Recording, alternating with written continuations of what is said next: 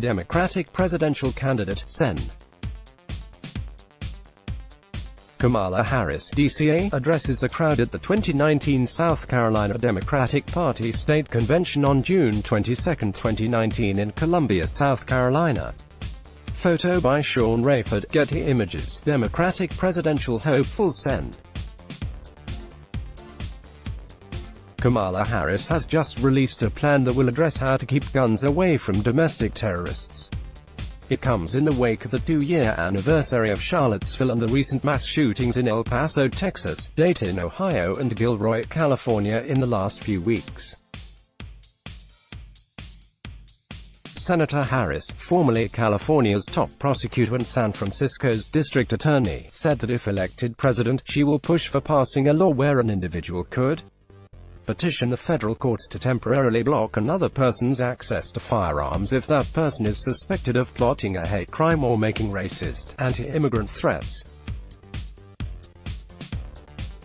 Harris is also proposing new measures to expand background checks to major online gun retailers, and her plan outlines tools and resources for law enforcement to combat hate-fueled domestic threats. Read more, Sen. Kamala Harris shares her 2020 agenda for the black community during an appearance on Fox News. The FBI director testified last month about 850 domestic terrorism investigations ongoing, a number of those with racially motivated, violent extremist ideologies behind them. Under Harris's proposal, she plans to reverse President Trump's dangerous efforts to prioritize countering white supremacy and commit $2 billion to investigate, disrupt, and prosecute domestic terrorists. Take executive action that would require major online gun sales platforms like armslist.com to perform background checks. Create a domestic terrorism prevention order so law enforcement can petition a federal court to temporarily seize the guns of a domestic terrorist or individual who may imminently perpetrate a hate crime. In America, loaded guns should not be a few clicks away for any domestic terrorist with a laptop or smartphone, said Harris.